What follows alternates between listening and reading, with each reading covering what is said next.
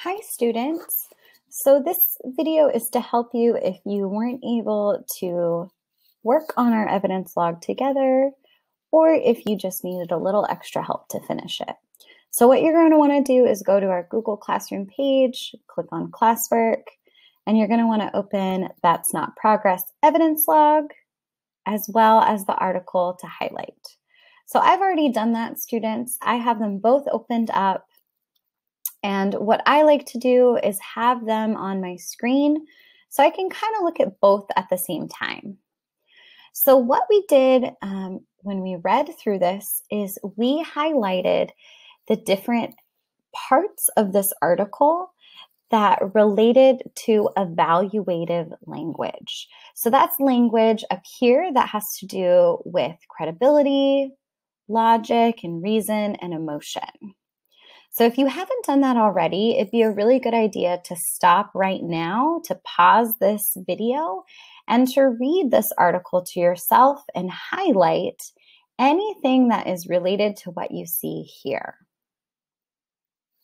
Once you've done that, what we're going to be doing is essentially copying and pasting some of this evidence into our evidence log. So take a look at what we have so far.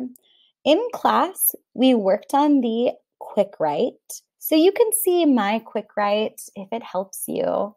Don't copy what I wrote, but if you need to catch up, go ahead and pause so you can see an example of what you could write.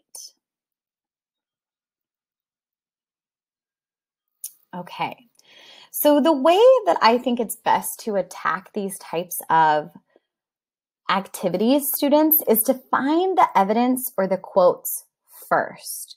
So what we want to look for first, if we're starting with this row right here, we want to look for some examples of positives with modern technology. So what I'm going to do, students, I'm going to look through my article and I'm looking at what I highlighted, and I'm looking for some examples of positive things that come from social media. And you know what? So far, I'm really only seeing negatives. Oh, I found it. When I get to paragraph 8, I see that Dr. Megan Moreno believes that social networking helps develop a young person's sense of community. That is a good thing. So what I'm going to do, students, I'm going to copy. So I'm going to select this sentence. And on my computer, I'm going to hold down CTRL-C for control, copy. And then I'm going to paste it right here. CTRL-V for paste. Awesome. Now what we need to add is quotation marks. So let's make sure that we put our quotation marks at the beginning of the sentence and at the end. And then what we're going to want to do is put in the paragraph that we found this in, and we found it in paragraph 8. So go ahead and pause the video right now so that you can do that. Now, once you have this first quote in, what we're going to want to do is actually put in the second sentence. She also believes that it can be used to identify youth who are most at risk for depression. That is a positive, because that means that we can get some help if we're feeling sad. So we're going to do the same thing. CTRL-C for copy, CTRL-V for paste. So we're holding down that control and that V button to paste. And then we're also going to make sure that we put our quotation marks at the beginning of the sentence and at the end of the sentence. And then lastly, we're going to cite it. So we're going to put the paragraph that we found it in. So go ahead and pause this video right now so that you can make sure your evidence looks like mine.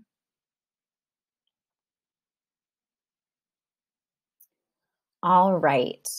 So now that I've got some evidence in, it's a little easier for me to answer this guiding question. Remember, students, that we're just answering these questions based off of what the article says. So we're not basing it off of our personal experience or our personal opinion. So this guiding question says, how does the article explain the positives of modern technology?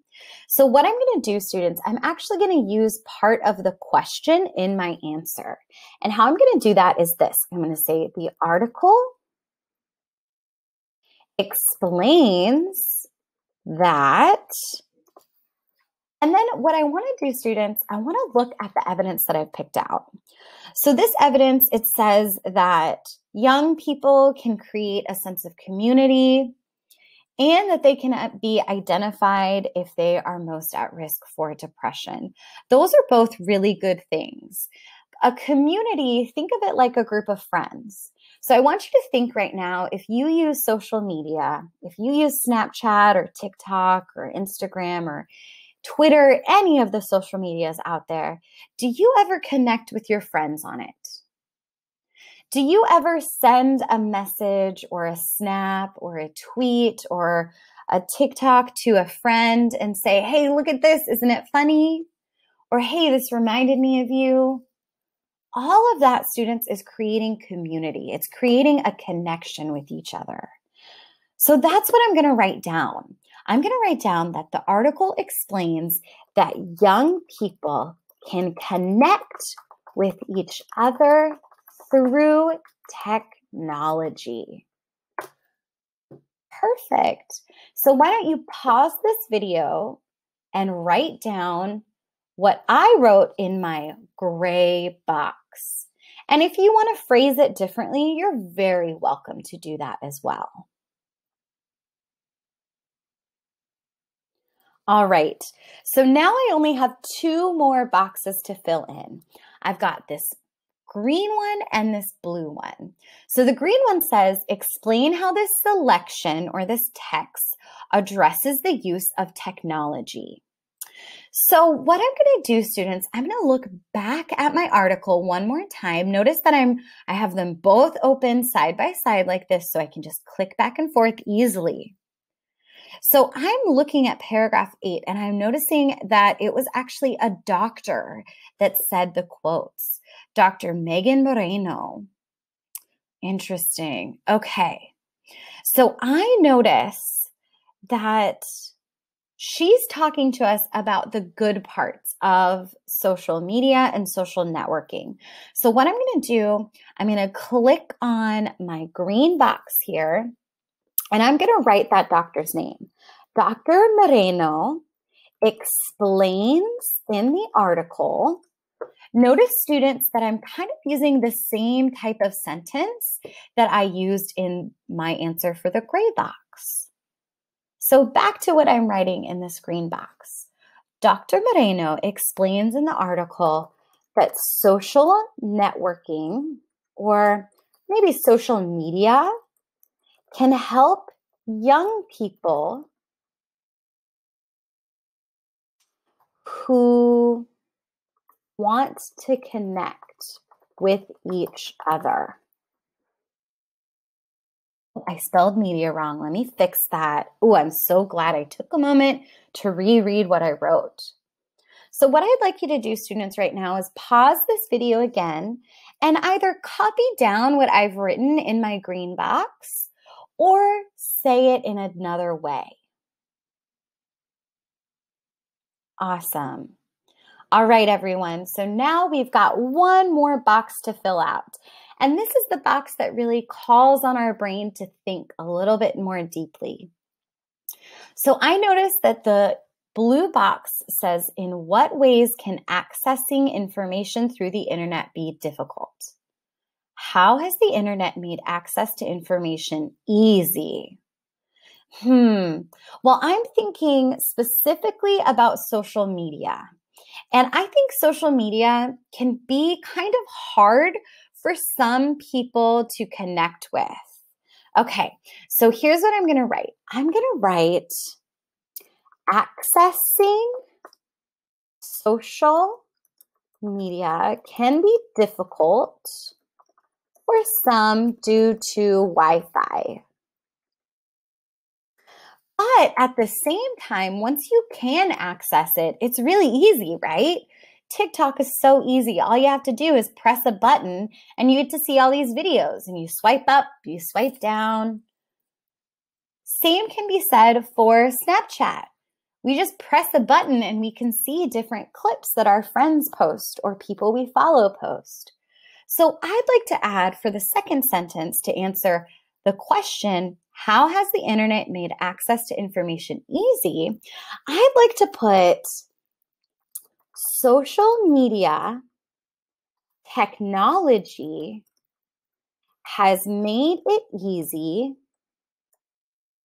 for young people to connect to others in their towns, in other states, and in other countries. Perfect. So students, why don't you go ahead and pause this video so that you can copy down what I wrote, or maybe you want to say it in a different way. Wonderful. Now, students, that's all for this first row. What I'd like you to do now is click on the second video that was uploaded so that I can walk you through how to work on the second row.